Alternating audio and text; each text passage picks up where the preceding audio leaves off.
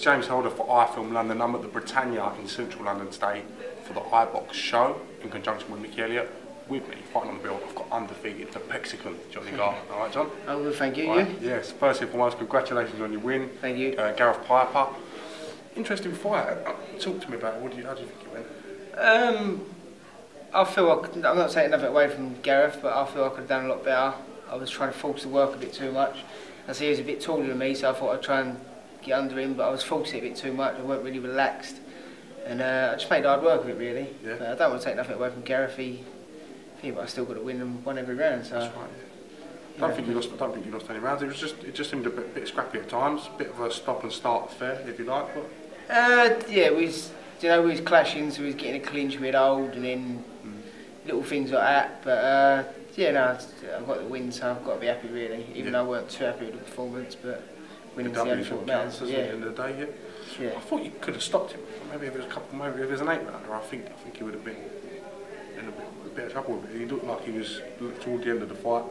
Could have gone. Yeah, do you know what I think I could have? I think I had him going in the 3rd, and in the 6th I definitely hurt him, and the 5th. So if I had stepped it out, I probably could have got him out of there. But obviously, where I was trying to force the work throughout the whole fight, I was just getting scrappy and just getting tied up, and it was I should have been a bit clever, to be honest, and get a bit more experience. I should be thinking about these things rather than trying to please everyone. Yeah, that's a really big point. Fair play to the boy for sticking it together and holding on it. So.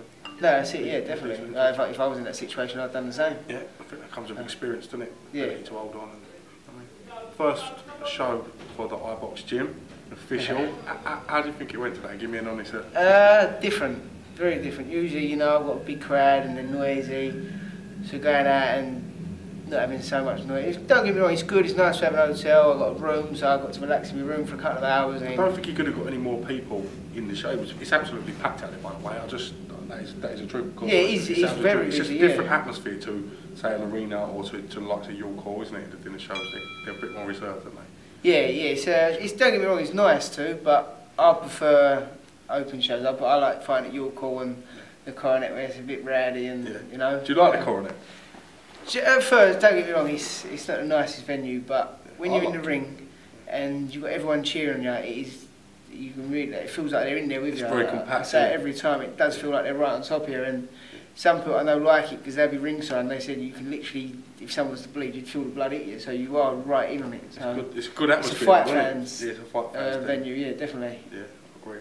I went to Sheffield the other week to a little place called Pond's Forge. First time I checked that out, that was pretty nice.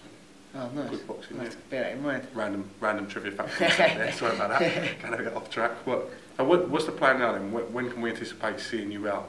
You're a bit elusive on the dates with me. Has Al said anything about what's going on? He did, it's not 100% yet, but he did say to me 5th of June.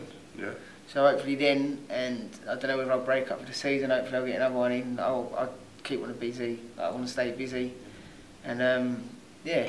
So we'll see what happens. Hopefully some more sparring. I know you live for sparring. That's your favourite thing of training, isn't it?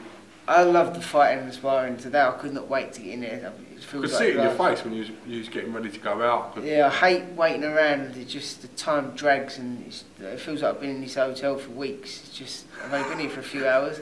It's been driving me up the wall. The only good, like a couple of my mates coming out and sat in my room with me for about half hour. Does that make a difference then? You're one of the people you don't want to be left alone. You want to have your people around you. Sometimes I do like my own time. During the after like that 1 o'clock this afternoon, there's people talking to me. I just didn't want to talk to them. I just tend to go away. It's quite miserable, really. But so you got to be though, get in your zone, isn't it? Whatever definitely. When I get to the venue, I just want to have a laugh, and because it helps pass the time. When you're sitting about, it drags, and I just want to get in there and get on with it. This is the part of it I love. Done me today. I went and done the Wembley weigh-in. Sat about all day. I spoke to none other than Ricky Boyle, and he told me the show starts at 7 o'clock. What time do you think it started? He told me 7 o'clock. So I thought, that was for dinner. I don't want dinner, do I? I get dinner at home. I presume the show was like boxing 7:30 latest, you know what I mean? Got here about 6:45. No, it was everyone had their dinner at 7. I come straight from Wembley, John. I've sat here since from 7:15. Well, you didn't get a bit of lamb? Didn't give me a bit of lamb. No Eddie lamb for me. Nothing. So I just sat here waiting for you guys to box. I'm glad it's been quite a decent show. It's worth waiting for, to be honest. Oh yeah, no, it's been nice. It's a nice venue, definitely. But as I said, I like the York Halls and places like that.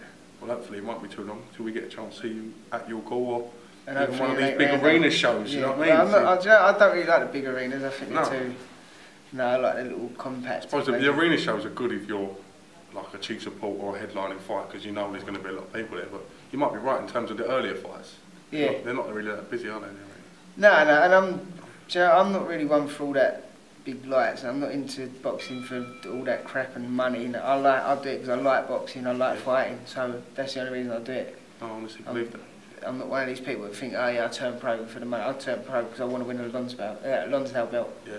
And that's the only reason, whether I do or don't, you know, at least I give it a go. Yeah, well listen, every one of these W's you get, definitely, they're racking up there. I never thought I was going to get to 8-0, to be honest with you. Yeah, I thought I'd struggle to get to 5-0, and I've done that, and you know, hopefully I can get to 10, and then maybe a title shot then, but I'm not in no rush. Yeah, just keep doing what you're doing, you're going in the right direction. Definitely, yeah.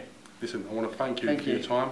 No, thank you. As always, it's a great pleasure to get you on iFILM London. Keep doing what you're doing, and we look forward to seeing you out again. Thank you, and I'll see you soon. Yep. James Holder with Johnny Garton for iFILM London. Thank you very much.